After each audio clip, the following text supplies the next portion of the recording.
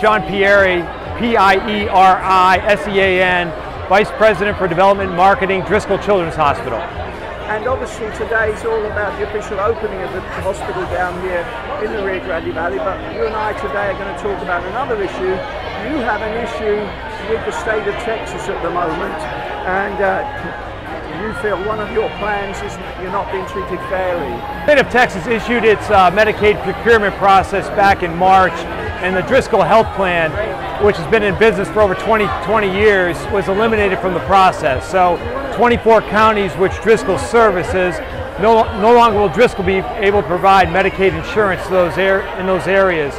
That procurement process right now is in litigation. A number of health plans are suing the state, trying to get the procurement overturned at this point in time. I understand Senator Hinojosa is working hard. He gave us an interview a few weeks ago. He's working hard to overturn that. Yeah, Senator Hinojosa, along with all the representatives from South Texas, are working very closely with the legislature, trying to overturn it. Obviously, it's a big deal here in South Texas. So, yeah, we have legislators throughout the state who are involved in this process, and there's a lot of talk and conversation about overturning or changing the approach that's happened so far. Is that change? Do you have to wait for the next legislative session before you get the change you want? Yeah, that's our hope is to wait to the next legislative session. I mean, the contracts were to be signed by September 1st, but that's not going to happen because of the legal issues that are underway right now. But right now it looks like it's going to start getting pushed out into that legislative session in 2025.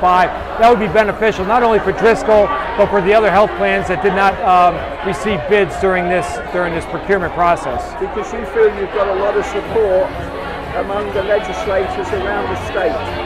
We have a lot of support from the legislators around the state. Our biggest concern about this whole thing is when the state looked at the health plans, they didn't take into consideration past performance at all from health plans. We've been doing this for 20 years. The reason why they didn't take past performance into consideration was because they thought it would give an unfair advantage to the incumbents. So instead of looking at past performance, looking at past results, they just eliminated it altogether, and they gave the contracts to other companies. In my mind, this is like the Dallas Cowboys trying to recruit a quarterback and never looking at any game film on the guy and bringing him in. So how could past performance not be part of a consideration? You don't hire somebody to do a job without doing reference checks. You don't look at a quarterback without looking at game film to get them as your starting quarterback. You shouldn't look at a health plan without having past performance and a record with that. On this particular issue, Sean, is there anything else you'd like to add? No, but I would like to thank you, Steve, for covering the Driscoll events and supporting Driscoll Children's Hospital.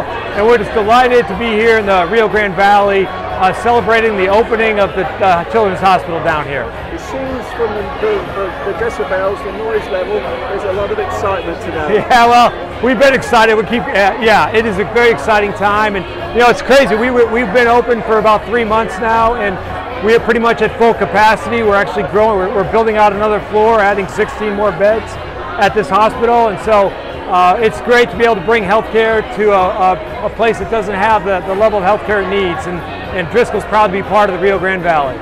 Thank you so much for today's interview. Thank you, Steve. Always great to see you.